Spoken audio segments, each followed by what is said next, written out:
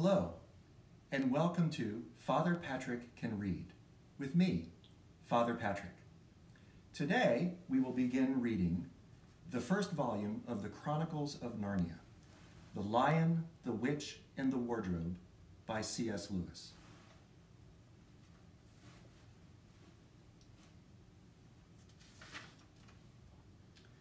To Lucy Barfield. My dear Lucy, I wrote this story for you, but when I began it, I had not realized that girls grow quicker than books. As a result, you are already too old for fairy tales, and by the time it is printed and bound, you will be older still. But someday, you will be old enough to start reading fairy tales again.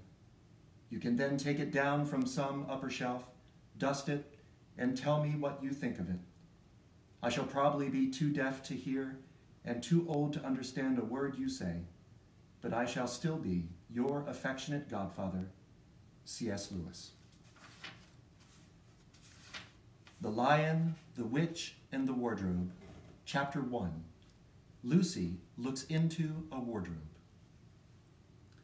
Once there were 4 children whose names were Peter, Susan, Edmund, and Lucy. This story is about something that happened to them when they were sent away from London during the war because of the air raids. They were sent to the house of an old professor who lived in the heart of the country, 10 miles from the nearest railway station and 2 miles from the nearest post office. He had no wife, and he lived in a very large house with a housekeeper called Mrs. Macready and 3 servants. Their names were Ivy, Margaret, and Betty, but they do not come into the story much.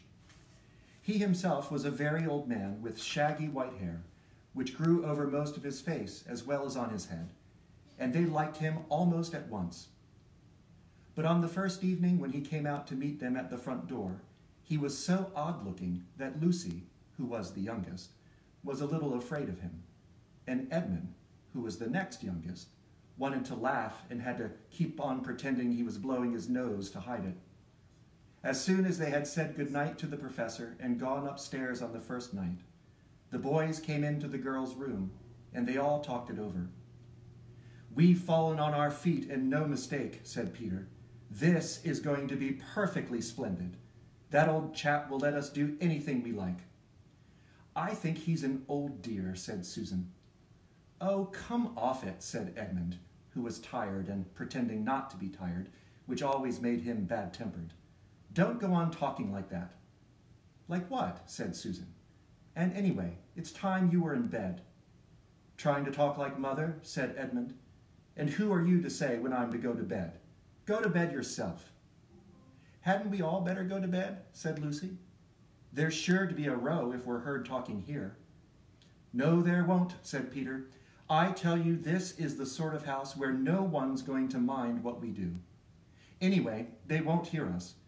It's about 10 minutes' walk from here down to that dining room, and any amount of stairs and passages in between." "What's that noise?" said Lucy suddenly. It was a far larger house than she had ever been in before, and the thought of all those long passages and rows of doors leading into empty rooms was beginning to make her feel a little creepy. "It's only a bird, silly," said Edmund. "It's an owl," said Peter. "This is going to be a wonderful place for birds. I shall go to bed now. I say, let's go and explore tomorrow. You might find anything in a place like this. Did you see those mountains as we came along? And the woods? There might be eagles. There might be stags. There'll be hawks." "Badgers," said Lucy. "Snakes," said Edmund. "Foxes," said Susan. But when next morning came, there was a steady rain falling, so thick that when you looked out of the window, you could see neither the mountains nor the woods, nor even the stream in the garden. "Of course it would be raining," said Edmund. They had just finished breakfast with the professor and were upstairs in the room he had set apart for them, a long, low room with 2 windows looking out in one direction and 2 in another. "Do stop grumbling, Ed," said Susan. 10 to 1, it'll clear up in an hour or so. And in the meantime, we're pretty well off. There's a wireless and lots of books." "Not for me," said Peter. I'm going to explore in the house. Everyone agreed to this, and that was how the adventures began. It was the sort of house that you never seemed to come to an end of, and it was full of unexpected places. The first few doors they tried led only into spare bedrooms, as everyone had expected that they would. But soon they came to a very long room full of pictures, and there they found a suit of armor. And after that was a room all hung with green, with a harp in one corner. And then came 3 steps down and 5 steps up, and then a kind of little upstairs hall and a door that led out onto a balcony. And then a whole series of rooms that led into each other and were lined with books, most of them very old books, and some bigger than a Bible in a church. And shortly after that, they looked into a room that was quite empty, except for one big wardrobe, the sort that has a looking glass in the door. There was nothing else in the room at all, except a dead blue bottle on the windowsill. "Nothing there," said Peter, and they all trooped out again, all except Lucy. She stayed behind because she thought it would be worthwhile trying the door of the wardrobe, even though she felt almost sure that it would be locked. To her surprise, it opened quite easily, and 2 mothballs dropped out. Looking into the inside, she saw several coats hanging up, mostly long fur coats. There was nothing Lucy liked so much as the smell and feel of fur. She immediately stepped into the wardrobe and got in among the coats and rubbed her face against them, leaving the door open, of course, because she knew that it is very foolish to shut oneself into any wardrobe. Soon she went further in and found that there was a second row of coats hanging up behind the first one. It was almost quite dark in there, and she kept her arms stretched out in front of her so as not to bump her face into the back of the wardrobe. She took a step further in, then 2 or 3 steps, always expecting to feel woodwork against the tips of her fingers, but she could not feel it. This must be a simply enormous wardrobe, thought Lucy, going still further in and pushing the soft folds of the coats aside to make room for her. Then she noticed that there was something crunching under her feet. "I wonder, is that more mothballs?" she thought, stooping down to feel it with her hands. But instead of feeling the hard, smooth wood of the floor of the wardrobe, she felt something soft and powdery and extremely cold. "This is very queer," she said, and went on a step or 2 further.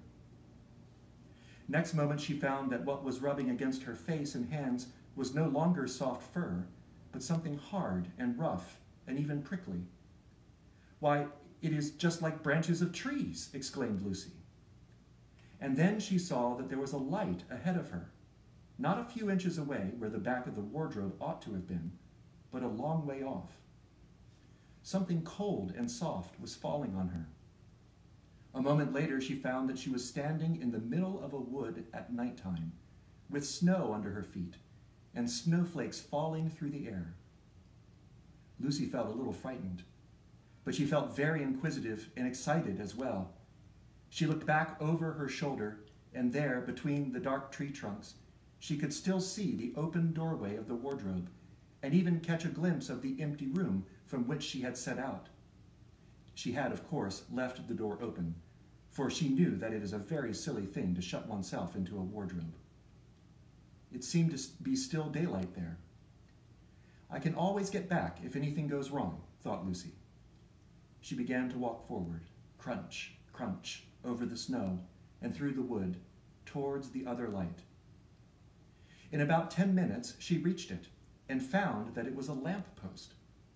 As she stood looking at it, wondering why there was a lamp post in the middle of a wood and wondering what to do next, she heard a pitter-patter of feet coming towards her. And soon after that, a very strange person stepped out from among the trees into the light of the lamppost. He was only a little taller than Lucy herself, and he carried over his head an umbrella, white with snow. From the waist upwards, he was like a man, but his legs were shaped like a goat's.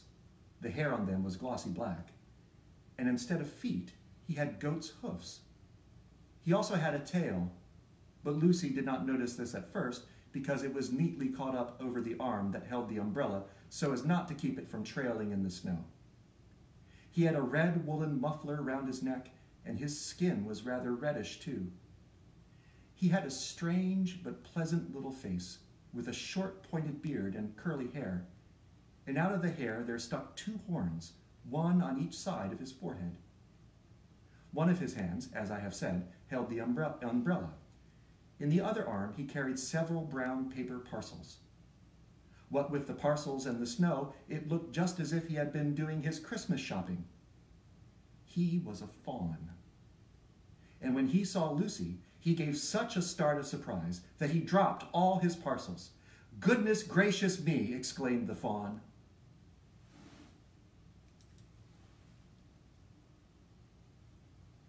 Well, I hope you will join me tomorrow for Father Patrick Can Read, with me, Father Patrick, as we continue our journey in Narnia by reading Chapter 2 of The Lion, the Witch, and the Wardrobe by C.S. Lewis.